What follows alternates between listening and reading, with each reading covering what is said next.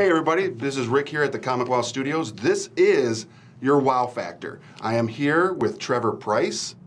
He is the creator, writer, producer of the Kulipari and Army of Frogs. I am. How are you? Thanks for coming in. Absolutely, man. I live down the street, so it was good. Yeah, perfect. Thank God for that. Yeah, right? It's great. So, Trevor, most people are going to know you from your time as an NFL football player. Yeah. But now you have branched into your second career. Technically your third, because you did some music production. Yeah, that was bad. Was it? That was awful. Okay, well, let's not even talk about it. All right, let's go right into the whole writer, producer, creator aspect, because we are a comic book company here, and in that, we want to know what's going on in that realm. So, what inspired you to come up with this whole Kulipari? It's actually a really bonkers story, because like everybody else, when Planet Earth came out, I was transfixed on it, right? And so while that was happening, while I'm watching this, and I'm going, I've never seen this part of, I think, not human nature, but the part of the life forms, you know what I mean? So it became, that is cool, what can happen? I remember there was one scene where in the Amazon rainforest, a frog kept jumping through the tree frogs, and they'd shoot him in slow motion, and that looked like Superman to me. And I just never forgot that. And then when 300 came out, because this is around the same time, 300 came out, that scene where Leonidas is standing over the rocks and all the Persian soldiers are coming, for some reason I just saw scorpions. So I was like, flying frog, Persian scorpions. Let's see what we got here. And literally, it was an accident that happened one night at midnight. And those two thoughts kind of collided, because what was happening was I was doing the Hollywood writing thing, and I was trying to sell these ideas, and they weren't really going anywhere. Some of the animated ones did. Like I sold a show to Disney. I sold another one. I sold 2 shows to Disney Channel. But I really wanted my own kind of action, you know, boys, girls, comic book kind of IP. And those two things collided, and this became the happy accident that Kulipari is. And I love that. Now, that kind of leads me into the why. Why would you go from something such as where you're an NFL football player, you're just a powerhouse on the field, and now you're writing and you're creating this kind of stuff. Why did that transition occur? It wasn't a why. It's always been that. I used to write as a kid when I was a kid. I was a really good artist as a kid. When I was, I never forget it. I was in 4th or 5th grade. I used to draw. I used to take small pictures and draw them big, almost to scale, as best as you could as a 10-year-old. You know what I mean? Absolutely. But I hit puberty, and all of a sudden I couldn't draw, and neither could I run either. Like I just shot up 6 inches in the summer and lost all motor function. But that didn't change my imagination. And what I tell people all the time is, I grew up as a hyperactive kid. My parents wouldn't say that, but I was hyperactive. I could not sit still. And the times I did have to sit still, I couldn't go outside and play soccer or play football or play basketball or play sports. My brain worked that same, either my body was moving or my brain was moving. So that same hyperactiveness made me ultra creative. You know what I mean? So I used to write my own little Batman comics, and I used to, dream up things that I didn't know how to do, and that's how I got into making music. Because I always had to be doing something, physically, or emotionally, or mentally, to combat that constant sugar rush that was part of my body. You know what I mean? Absolutely. So it wasn't. That was easy. The transition was much easier than people think. Now, as far as everybody who maybe have watched the Netflix series on this, it's all started from a series of young adult books. A trilogy. The Kulipari and Army of Frogs, Kulipari and the Rainbow Serpent, and then the last one, I can't... Amphibian's End. Amphibian's End, which all 3 of those combined makes the first season of the show. So I came up with Kulipari, and it was first called Poison. I had a bunch of weird names. It was called the Frog Brigade and called Poison, all these things. And I remember somebody said, "You need an epic name." So I called a professor of Aboriginal culture in Toronto University in Canada, and he gave me. I said, "How do you say poison in Aboriginal culture?" Because it took place in Australia in the outback, and I was like, well, that's cool. What you know, which culture has Disney not used yet? Sure. They will not use that one because that one is dark. It's very dangerous, and it is filled with violence and really weird things. So he gave me like probably 20 different pronunciations for it, 20 different ways to say it. And Kulipari was the only one I could pronounce. So I was like, well, it's called Kulipari. So I wrote it up. I went and found Sanford Green. I found him online. I found him online, funny enough, on a Saturday night in my hotel before we played Pittsburgh. Oh, wow. I was looking up. I had like a long 5-hour break in between, you know, meetings in the game or leave for the bus for the game. And I was like, I'm going to look up comic book artists and find the best one. Right. And I found him. So I got the art done. That took a long time. That took developing the art style. He got it wrong the first 5 or 6 times. So finally got it right. Once he got one character right, the rest of them were easy. Okay.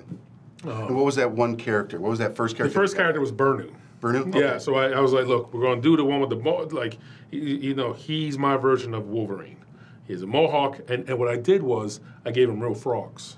Okay. I gave him images of real frogs. So every frog you see, every animal you see is based on a real image. Sure. So there is a frog that looks like his skin pattern, skin tone, looks just like that. Nice. So I gave him, he did the art, I wrote the story, I wrote a treatment up, I wrote a proposal, a TV proposal. Okay. And my agents at the time at ICM shopped it around. Cartoon Network said yes and bought it. Okay. Cartoon Network owned Kulipari for a couple of years, but also Abrams, the book company. Okay. They loved it, so I did 2 different things at once. Nice. So by the time Abrams published it, Cartoon Network was like, hey, we're going to make Kulipari into a comedy like the regular show. I was like, no, the hell you're not. So they gave it back to me. Perfect. Yeah. So that's how it became the books, and once fast forward, you know, Netflix thing happened, and pitching a TV show in general, and they were really smart because I wanted to do 1 season per book. Okay. And animation takes so long. They said by the time we get to doing season 3 of this, those books will be 10 years old. Right.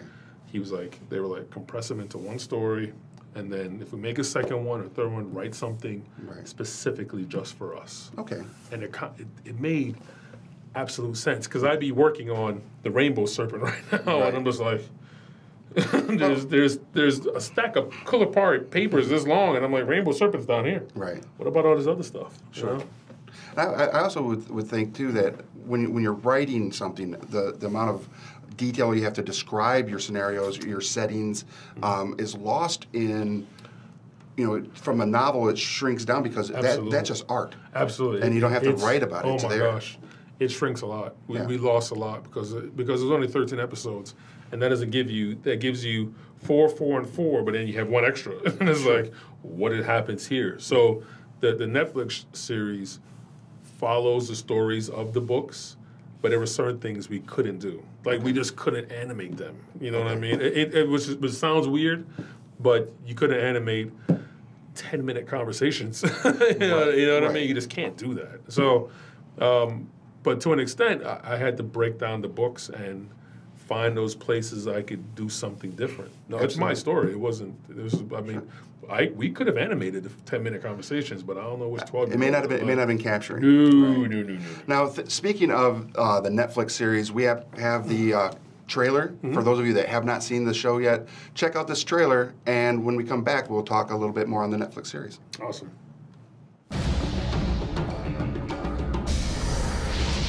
It was an age of war.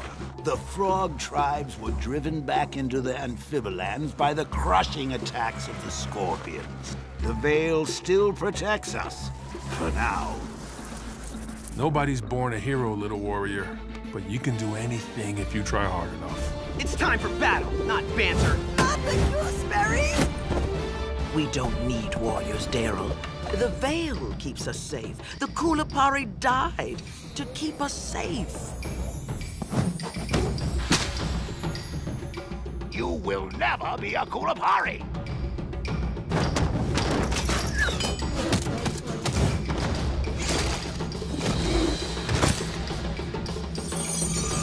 There is more to power than brute strength.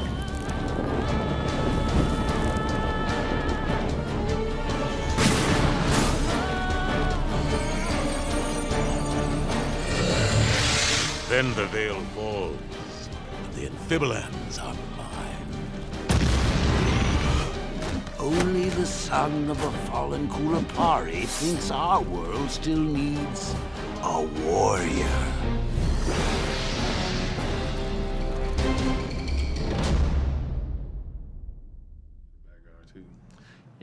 All right, so we're back. We're back here with Trevor Pryce, the writer, creator, producer of the Kulipari.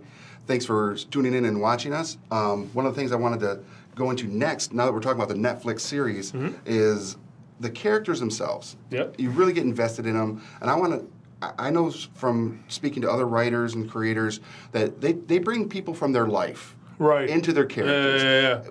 Like inspire certain characters. Who from your life inspires such characters as like the main character, Daryl? Which I found also very interesting. Again, in the research on this, Daryl meaning blue sky.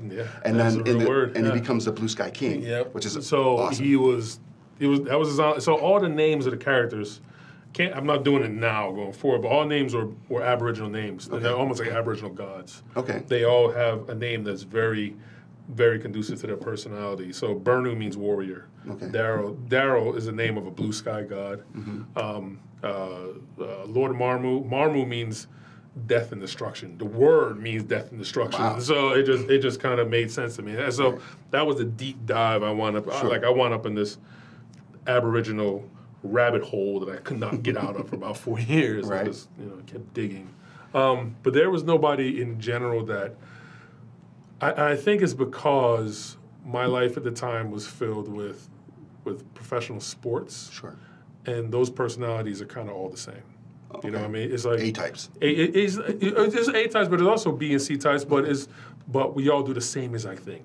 You know what I mean? We all go to practice the same day. You ask any baseball player, ask any professional athlete, because it's a job, your personality is getting your job done so you can go home and do something else. And just not get hurt. You know what I mean? Absolutely. So there was nothing in that. I will say, other stuff I've worked on, and modeled after my son or after my daughters or whatever, but I think I tried to find great character traits in all of them so I could say, okay, this is going to be your journey through the next 10 years. This is going to be your journey, and it is playing out for 10 years. Wow. You know what I mean? That's awesome. Like, I know that a lot of people that are watching the show, watching the series, reading the books, they're going to identify with the character. Of course. And my character I identify with the most is Pantu. He as the muscle medic. The muscle medic. The reason I say that is because I was in the military. I did 20 years, and I was a medic. There you go. I was there you go. You are Panto. And I was just giant. You are Panto, literally, 100%. I made him for you. Totally, thank you. And I totally identify with that character, and I know that, like, I have friends that I could say that Koba. Koba, is one of Kulipari. Absolutely one of my favorite characters. And I have a question about her and Daryl. You want to hear the crazy thing before you even ask that question? The next Kulipari novel. This is so funny. That's so funny you say that. The next Kulipari novel is not being written by me. And it's called Warflower, and it's her book. Nice. So she has her own story. She has her own, like, what happens to her post all of this. Because everything from now on starts like right after that happens. So her and Daryl are the main antagonists. The protagonists in the book. So, because the reason I ask that is, this is a small spoiler. I don't want to spoil everything, obviously, because I want you guys to go watch this. In the very end, her and Daryl are holding hands on the animated series, and I just was like, please let this be a thing. I know it sounds kind of corny and stuff for a grown-ass man to be like, please let this be a thing, but I absolutely invested in those characters. It is a thing, and wait till you see what happens in that thing. Awesome. It's a thing, all right. Cool. Might not end the way you like it to, but it is a thing. It may not, but I like it. It is a thing. They have their own story. A lot of the stuff that you had also mentioned is this couldn't be a Disney thing because of it being in Outback. And Outback, as anybody who has read or seen any of these shows that you mentioned earlier, knows that it's one of the deadliest places on Earth. Everything there will kill you. Yeah, everything, literally. Everything. And that is reflected in the series. 100%. That there, you didn't hold back on people will die or characters will die. Characters you invest in, they will die. Will die. Absolutely, war is hell. Yeah, you can't.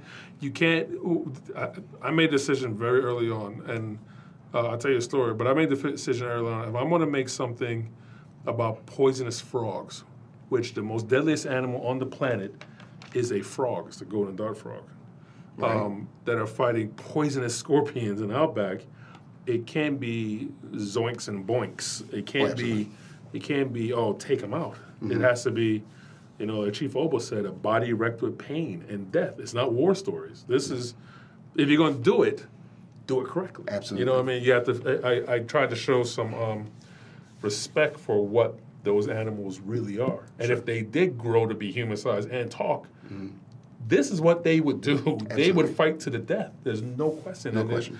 So I made a decision earlier on, and so the last book in the series, Amphibians End, when I turned it in, because Abrams, when I signed my publishing deal, it was for one book. It wasn't for three. Okay. As I started writing the first book, I said, okay, we'll do this. We'll do the other two. Nice. So they had no idea what was coming.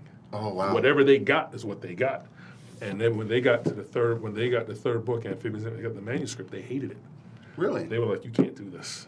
I said, "Oh yes, I can. And if you don't put out this, you will put out nothing." Wow. So, and by the time they got into it, they were like, "We love it." Right. And then the cover, and then I had Sanford do the cover, and I was like, it is Exodus.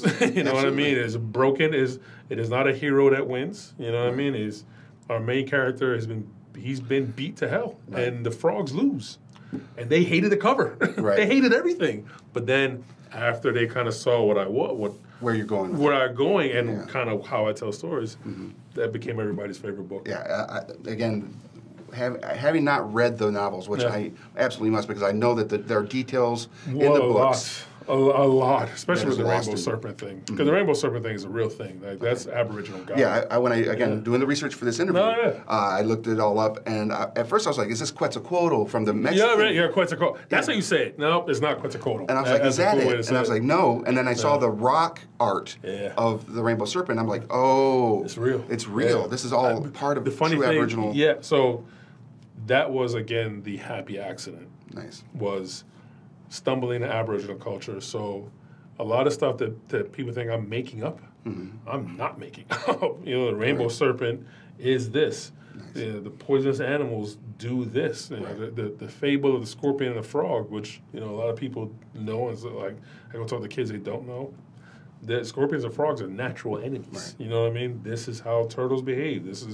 So there's science in it, in a sense that I took the parts of Aboriginal culture I wanted, and I'm actually taking more as I go forward, and making it something wholly original. Because if you haven't heard of it before, it's original to you. Absolutely. You know what I mean? Absolutely. So if it's new to you, it's new. Right. You know what I mean? So I stumbled in, like literally walked into this backwards, and wound up. And I'm not kidding. I wish I could say, it was fully thought out. But as I got layers and layers, I kept going.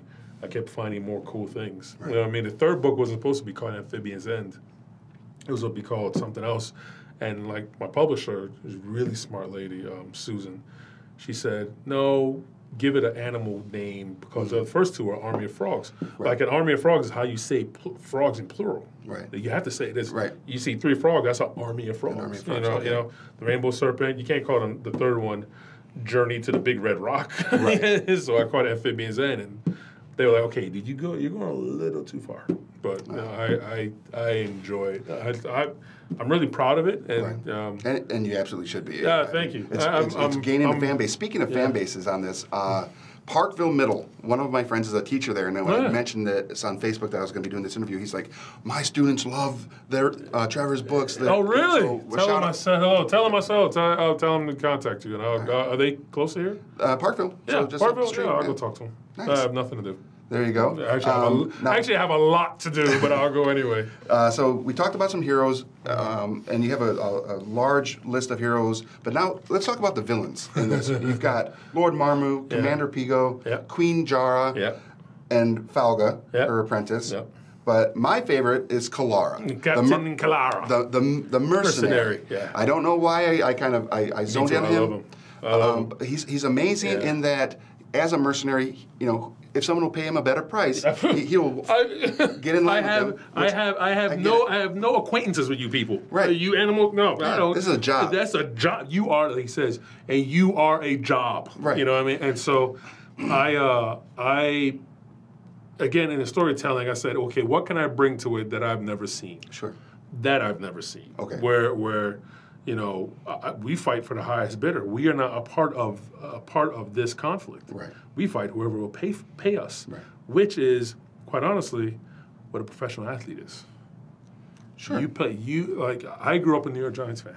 Okay. You know, there's plenty of people on plenty of teams that are playing for the hated rival of the team they grew up rooting for. Right. But guess what?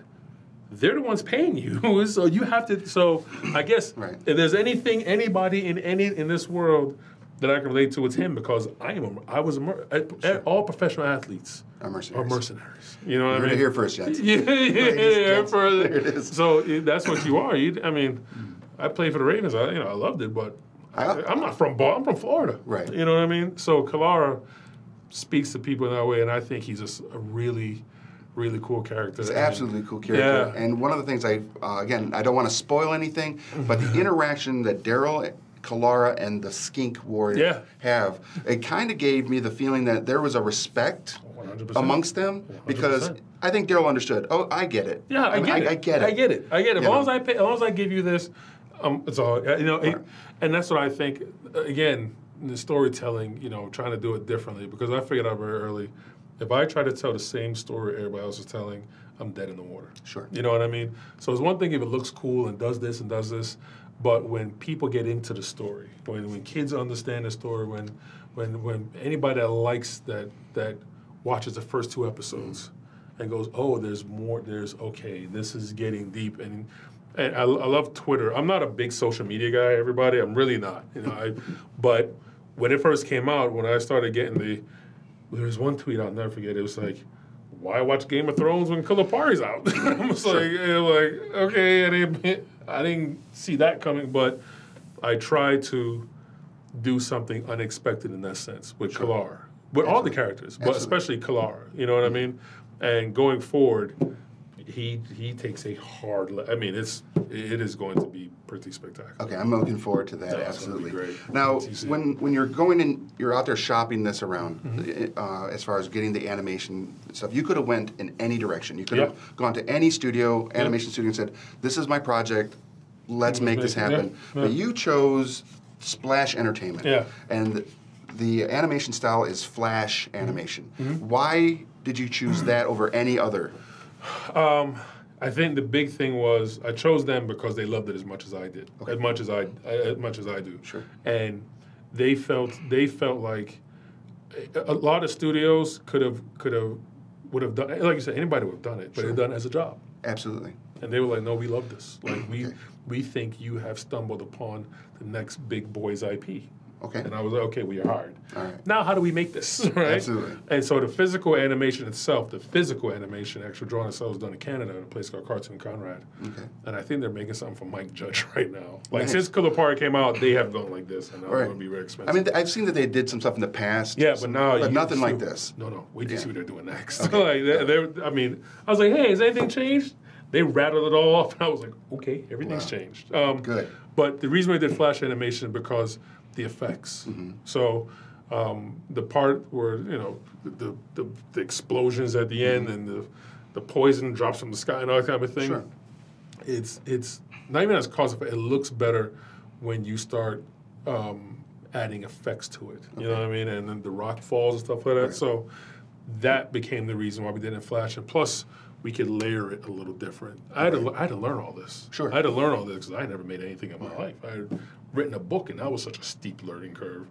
But now I gave myself a green light. It's like, okay, you're making an animated show. So you learn that business very, very quickly. So that's why we did it in Flash. It was partly because of the effects and the layering that we could do with the characters. And I think Flash-wise, the mouths move a little better. You know what I mean? Unless you have Family Guy's budget, which is $4 million an episode, which is, would have been great. But even then, would it have looked much different than what we had? No. Sure. I see in the Flash animation process that the colors pop way differently. Like when the Kulipari themselves, when they tap into the poison, it looks glow. way different. I mean, it looks way different. Because it's an effect rather than coloring. Sure. You know what I mean? So that was the other thing too. I thought it looked better. Sometimes it moves not quite the way I want it to. But pleasing to the eye when you still frame it and you just look at that frame, it looks better. It looks high def. Right. You know what I mean? Even when it's low def, because it's Flash and the way we made it, you freeze a frame, it looks like you're looking at a purposely drawn 20-hour picture.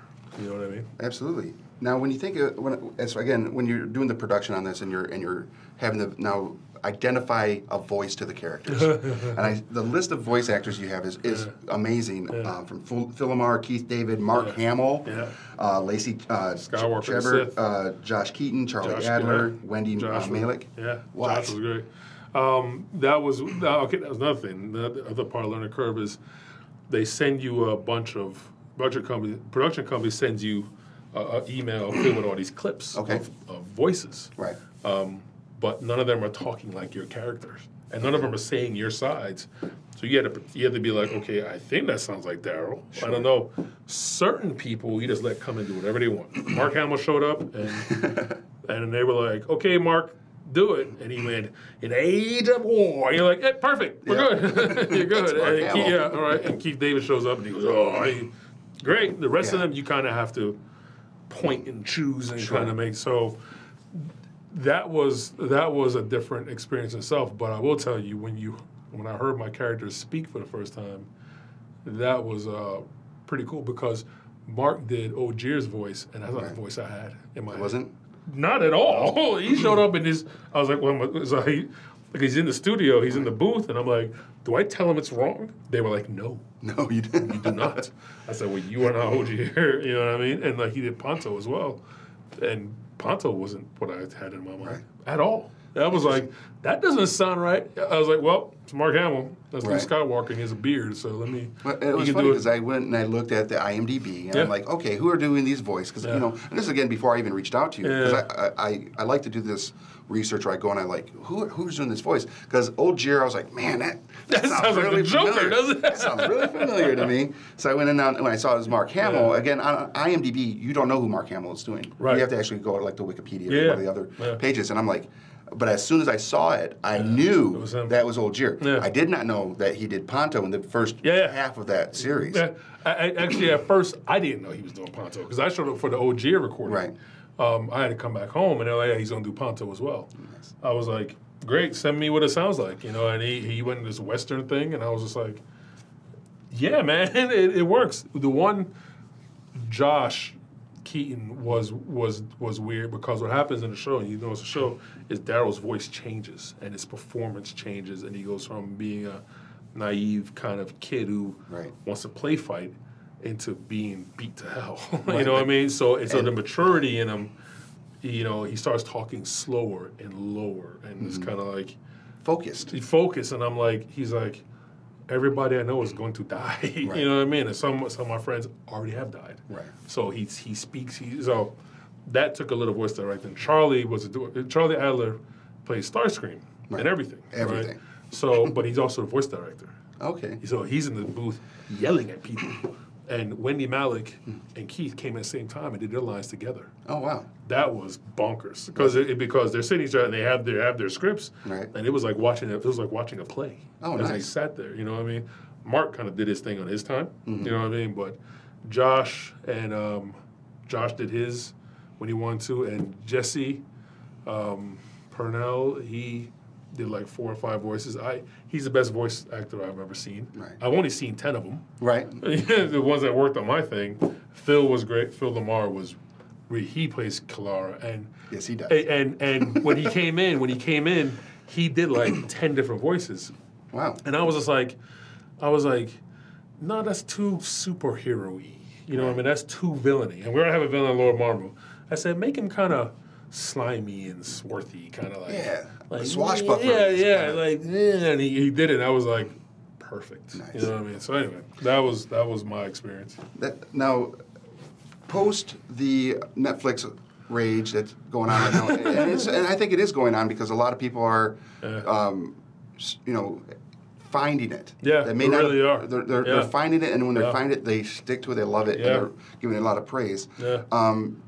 The follow-up, we know that Netflix has called for a second season, but you did a comic book, the Kulipari Heritage, which came out as a 4-issue limited series, right? And is now going to be in trade paperback, at your local comic book stores on February 15th. Yep. The storyline there, that gapping storyline,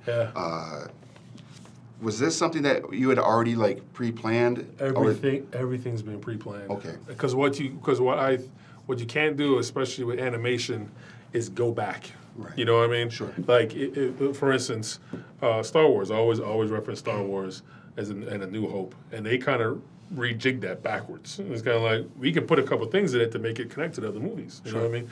Can't do the animation. Right. So I couldn't. For instance, the big thing that this whole world kind of revolves around is the poison scrolls, and there's 4 of them. There's one for each poison, and those 4 poison scrolls give these poisonous animals their powers, their power to tap their poison to whatever. So I couldn't mention that in the books without really telling that story. So what I did is I tried to mention it in the last book, and then have Burnu go back to the amphibians looking for one. Okay. And when he gets there, he finds out that the biggest thing he finds out is, I spend 3 books in an entire series saying there's only 4 Kulipari left. Right. That's a lie.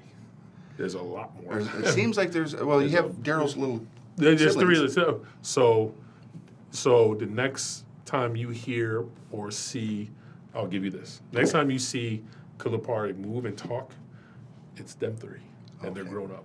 Nice. And they are something else. Their powers are pretty cool. Nice. Yeah. So he finds another Kulipari frog named Wilka, and her power is when she goes poison, she can make copies of herself. Right. You know what I mean? And he also finds that there's some nefarious other characters going on, and what I don't do is try to Queen Jara was always meant to be a big main villain. Right.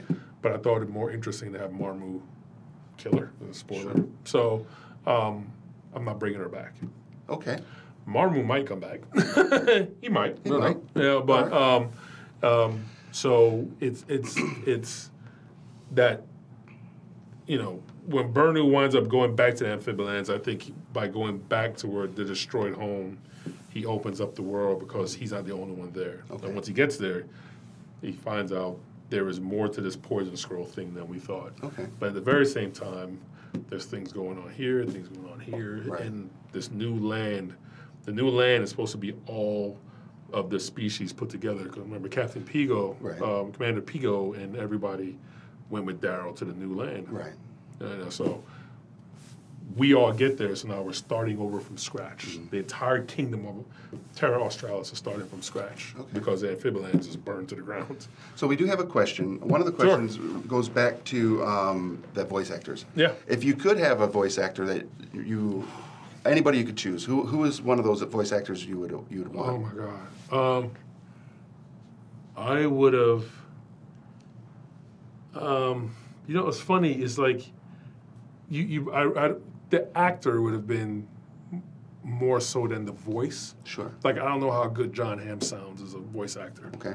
I just love John Hamm. Sure. You know what I mean?